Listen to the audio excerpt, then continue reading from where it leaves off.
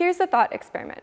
Imagine a veterinarian is studying a rare species of monkey that is possibly at risk for a new and deadly disease.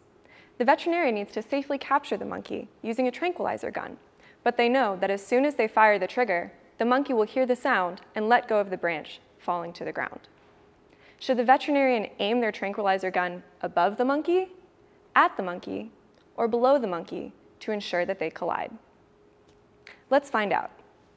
Here's my tranquilizer gun, and approximately 3 meters to my right is my monkey hanging from a tree. I'm going to aim the laser directly at the monkey and see if it hits.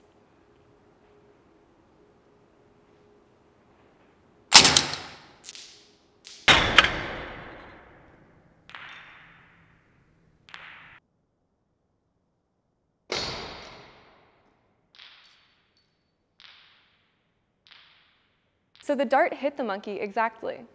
This is because as soon as it leaves the tranquilizer gun, the only force it is subject to is gravity, just like the monkey who's in free fall.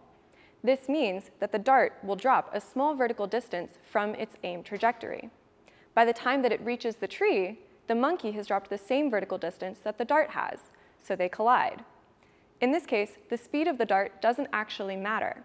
A slower moving dart will simply collide with the monkey closer to the base of the tree.